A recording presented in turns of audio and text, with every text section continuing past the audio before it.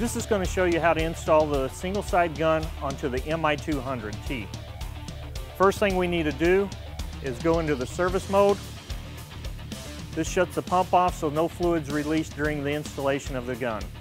Once the service mode is on, we're going to disconnect the fluid lines.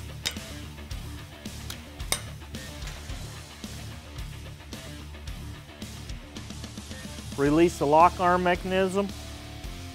Pull the safety pin out of the arm. Remove the arm.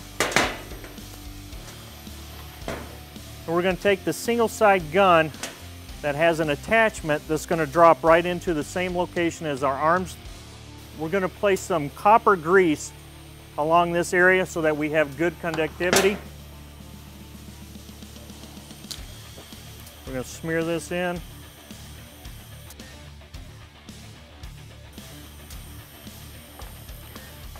Position this onto the gun, and we need to lock the lever onto the gun the same as you would do with any other arm that you're installing. Next thing is to attach the fluid lines. What this does is during the welding process, it prevents any fluid from leaking out. It just circulates back through. Next, we're going to connect the single side gun sensor into the side next to the triggers. The final process of the installation is the ground. The ground has a clamp that is simply going to connect to the electrode that's still on the gun.